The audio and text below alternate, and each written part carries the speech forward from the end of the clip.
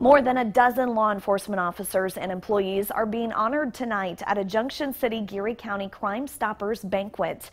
This morning, KSNT News reporter James Ryan is live in Junction City with details on a couple of honorees who do their work outside of the spotlight.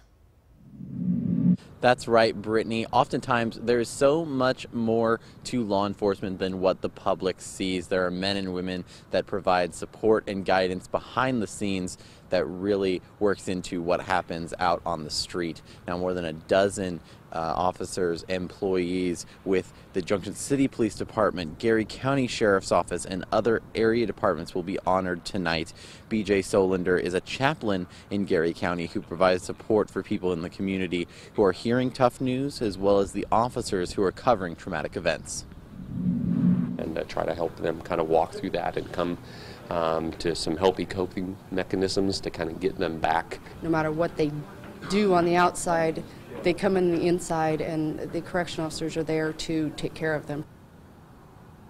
Tammy Walksnick serves a variety of roles inside Geary County Corrections, but she says her main role over the past 3 years she's been there has been recruiting corrections officers. Now, this is a job that has become more difficult in recent years across the country, really, not just here in Geary County or in Kansas. Now, both of these people do amazing work behind the scenes, and they kind of like that. They like to be outside of the spotlight, but it's really cool that tonight they're going to be able to, get dressed up, step a little out of their comfort zone, and really be honored for the amazing work that they do.